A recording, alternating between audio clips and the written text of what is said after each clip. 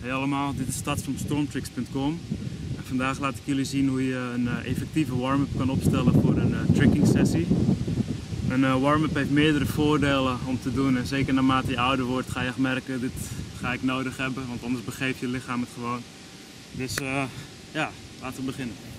In deze video geef ik wat visuele voorbeelden van oefeningen die onderdeel kunnen uitmaken van een effectieve warm-up voor een tricking sessie. Het is goed om minimaal 5 tot 10 minuten te spenderen aan opwarmen. 10 tot 20 minuten is nog beter. Het hangt ook af van je blessures. Hoe meer pijntjes er aanwezig zijn, hoe meer opwarmtijd je daaraan zou moeten besteden. Anyway, voor tricking begin ik vaak met algemene bewegingen zoals dit.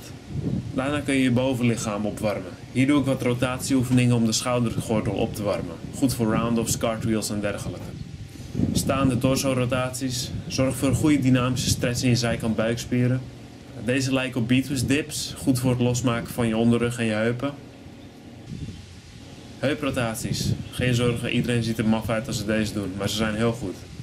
Nu wat zittende torso warm-up oefeningen. Deze voelen echt geweldig aan. Side to side. Hoe lang zou je al deze oefeningen moeten doen, vraag je af? Als je getallen wilt, 2 of 3 sets van 6 tot 15 herhalingen is prima. Persoonlijk ga ik meer voor het krijgen van een goed gevoel in die gebieden en tel ik niet altijd alles.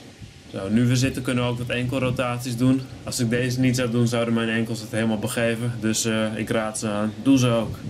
Juji van trickstutorials.com heeft me deze oefening geleerd. De purpose walk. Ze zijn echt geweldig. Je neemt basically gewoon grote, diepe stappen en zorgt ervoor dat je een maximale stretch probeert te krijgen in je torso. Ze zijn vrij zwaar als je ze goed doet.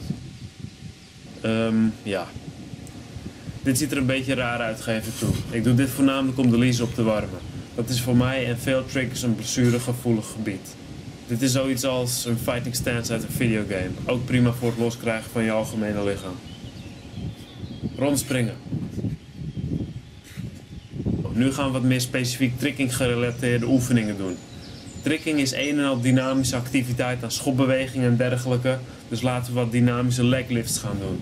Dynamisch stretchen kan een heel goed onderdeel zijn van je warm-up voor tricking. Dus doe nu je front, side en back lifts. Hier bouw ik zelf op naar volledige range of motion side lifts, beginnend met een gebogen knie.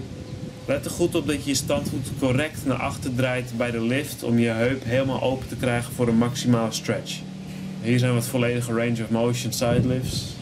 Hier doe ik wat extra crescent kick warm-up werk, aangezien ik deze tricking sessie veel zin had om aan kicks te gaan werken. Vooral deze stretches doe ik tijdens de warm-up meestal 2 tot 3 sets van 6 tot 10 herhalingen, net wat goed aanvoelt. Ook een goed moment om hooks te oefenen als je wilt. Probeer je kicks goed snappy te krijgen en word alert. Je gaat bijna beginnen met je tricks.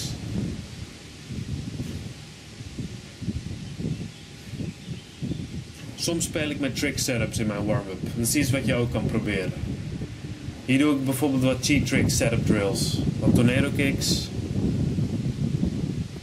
Good old cartwheels. Je kan nu ook wat light tricks gaan doen. Aerial is er eentje voor mij. Hier speel ik een beetje met de beat-twist setup. Voornamelijk omdat het goed aanvoelt voor mijn lees. Een voorzichtige 540 na wat tornado kicks te hebben gedrild. De backflip is mijn persoonlijke enter-tricking mode trick. Na deze begin ik meestal met het rappen van wat meer easy tricks en daarna begint mijn sessie. Ik zelf probeer minimaal 10 minuten aan opwarmen te besteden. En ik heb echt gemerkt dat ik dat nodig heb en dat ik er veel baat bij heb. Ik moedig jou dus aan hetzelfde te doen. Nog even een herhaling. Als je een gevoelig of pijnlijk gebied hebt, investeer dan extra veel tijd aan dat onderdeel tijdens je warm-up. Ik doe een hoop van deze als mijn lies ook maar een beetje geïrriteerd aanvoelt. Tijdens het opwarmen ontdek je mogelijk dat het misschien toch niet zo'n goed idee is om te gaan tricken. Het is beter om er dan achter te komen dan tijdens de trick zelf wanneer je extra blessuregevoelig bent. Doe geen statische rekoefeningen in je warm-up. Tricking is een dynamische activiteit, dus warm jezelf op met dynamische activiteit. Statisch stretchen kan zelfs contraproductief zijn voor een warm-up. Bewaar ze dus voor wanneer ze goed zijn, na inspanning en activiteit. En alsjeblieft, niet ballistic stretchen of bouncen. Het is vreselijk en het is niet goed voor je. Zo, en dat was hoe je een effectieve warm-up kan opzetten voor een tricking sessie. Als je ermee klaar bent, have fun met de tricks.